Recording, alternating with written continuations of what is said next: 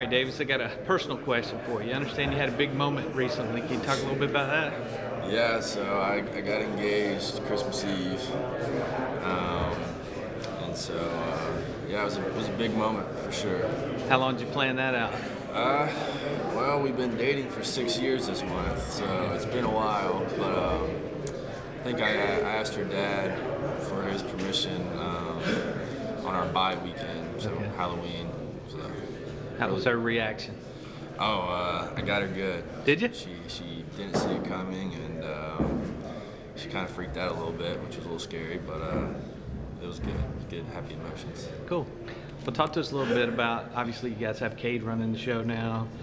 You know, DJ was one of the big leaders. Are you taking on more of a leadership role with DJ gone? I'm just trying to stay the same. Just be me, and hopefully, just me being me, I can help impact guys and motivate guys, and just be an example of what the standard is here. I don't think me or really any other guy on the team has to change the way we've been doing things and how we've been leading just because DJ is not here anymore. We just need to continue to be ourselves, and that'll be good enough. Have you seen anything different from the offense the last couple of weeks with Cade running things? I mean, honestly, not really, in a good way. We just business as usual. There's a standard that's got to be, we've got to practice to a standard. We have to play to a standard, and that doesn't change. It doesn't matter who's running the offense and who's coaching. There's a standard, and everyone knows that. And that's what we've been doing the past couple of weeks. You talk about the standards.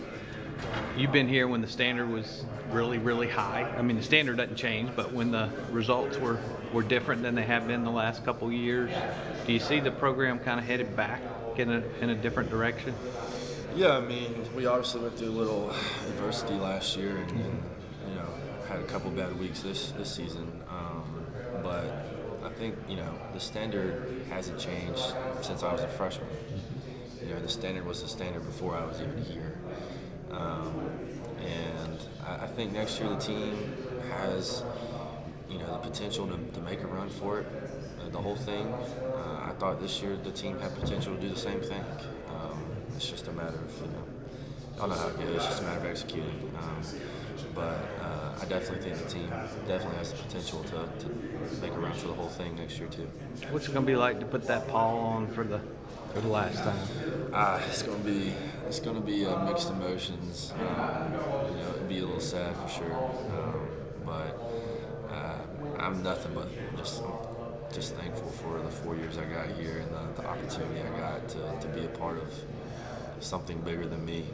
And it's been an unbelievable 4 years, and I'm truly blessed to have experienced this in my life.